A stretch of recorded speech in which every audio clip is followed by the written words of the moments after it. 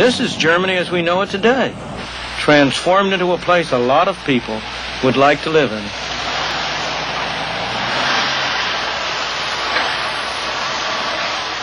How did they achieve their miraculous recovery? What did they know that we don't know? Early one Sunday morning, it was June 20th, 1948, the German Minister of Economics, Ludwig Erhard, a professional economist, simultaneously introduced a new currency, today's Deutschmark, and at one fell swoop abolished almost all controls on prices and wages. Why did he do it on a Sunday morning?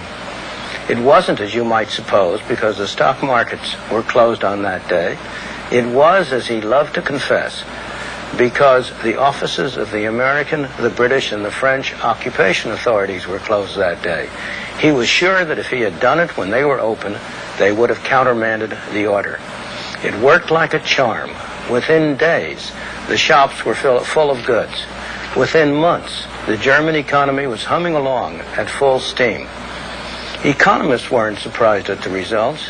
After all, that's what a price system is for. But to the rest of the world, it seemed an economic miracle that a defeated and devastated country could, in little more than a decade, become the strongest economy on the continent of Europe.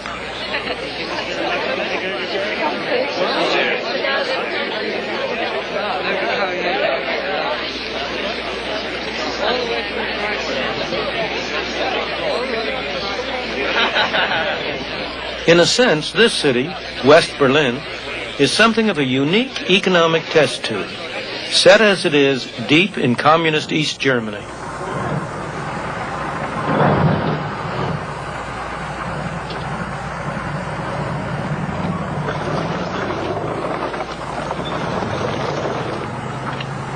Two fundamentally different economic systems collide here in Europe, ours and theirs, separated by political philosophies, definitions of freedom, and a steel and concrete wall.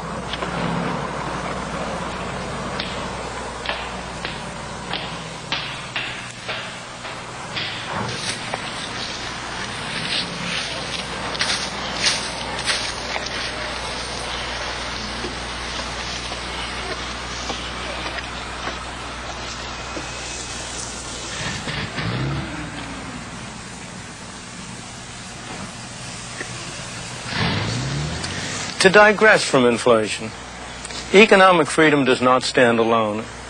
It's part of a wider order.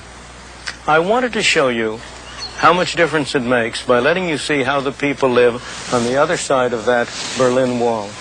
But the East German authorities wouldn't let us. The people over there speak the same language as the people over here. They have the same culture. They have the same forebears. They are the same people. Yet you don't need me to tell you how differently they live.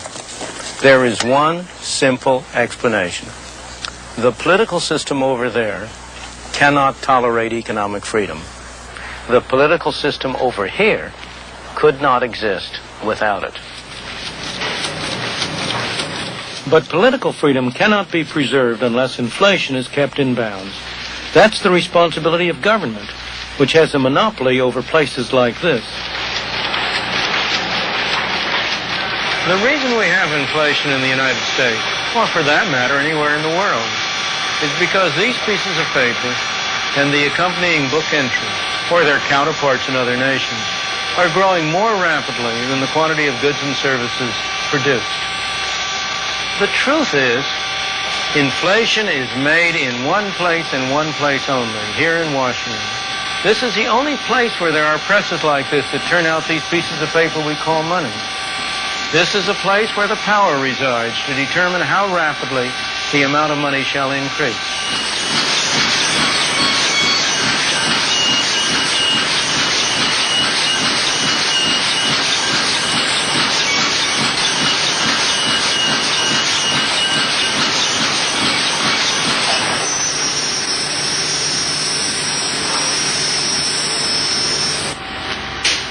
What happened to all that noise?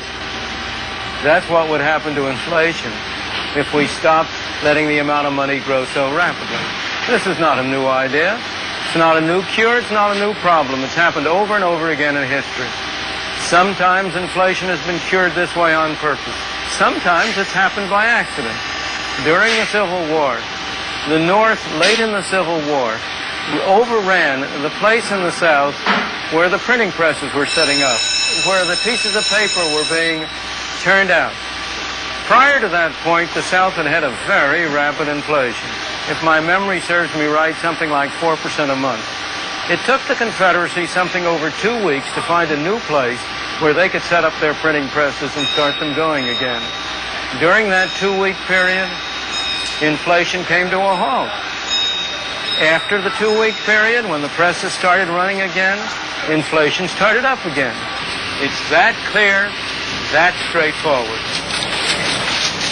More recently, there's another dramatic example of the only effective way to deal with rampant inflation. In 1973, Japanese housewives going to market were faced with an unpleasant fact. The cash in their purses seemed to be losing its value. Prices were starting to soar as the awful story of inflation began to unfold once again.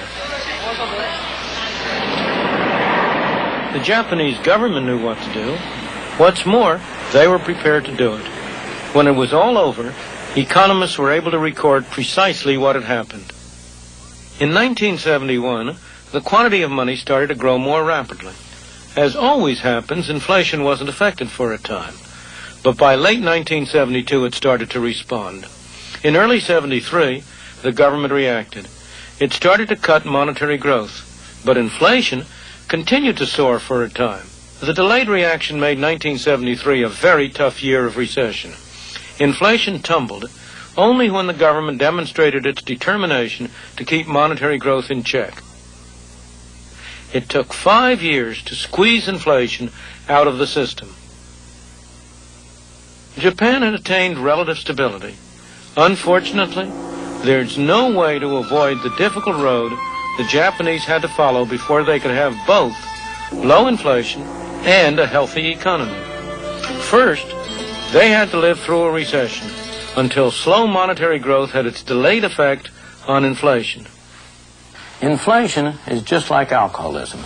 In both cases, when you start drinking or when you start printing too much money, the good effects come first. The bad effects only come later. That's why, in both cases, there's a strong temptation to overdo it, to drink too much and to print too much money. When it comes to the cure, it's the other way around. When you stop drinking or when you stop printing money, the bad effects come first and the good effects only come later. That's why it's so hard to persist with the cure. In the United States, 4 times in the 20 years after 1957, we undertook the cure. But each time, we lacked the will to continue. As a result, we had all the bad effects and none of the good effects. Japan, on the other hand, by sticking to a policy of slowing down the printing presses for 5 years, was, by 1978, able to reap all the benefits: low inflation and a recovering economy. But there's nothing special about Japan. Every country that has had the courage to persist in a policy of slow monetary growth has been able to cure inflation and at the same time achieve a healthy economy. And here at the Harper Library in the University of Chicago, our distinguished guests have their own ideas too. So let's join them now. If you can control the money supply, you can certainly cut back or control the rate of inflation. I'd have to say that that prescription is a little bit easier to write than it is to fill. I think there are some other ways to do it, and I would relate the money supply. I think inflation is a measure of the relationship between money and the goods and services that money is meant to cover.